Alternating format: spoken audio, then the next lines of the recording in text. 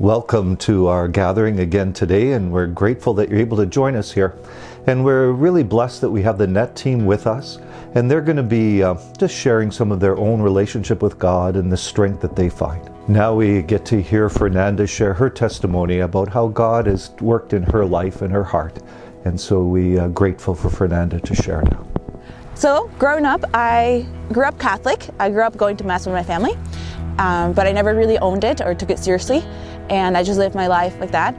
And it wasn't until in university where I found myself that nothing that I did satisfied me and nothing brought me happiness, where I reached out back into the church and I realized that at a moment where I just felt the invincible love of Jesus come over me. And that's when I realized that he was always there present, and how he had always been calling me and looking for me, and it was my turn to respond and to answer him. And so now I just continue to answer that call, and even through the challenges and struggles and the times where I feel like giving up again, he just comes through and he reminds me that he's always calling me. So yeah. Thank you, Fernanda, for that sharing. We're grateful that you just share from your heart and your experience.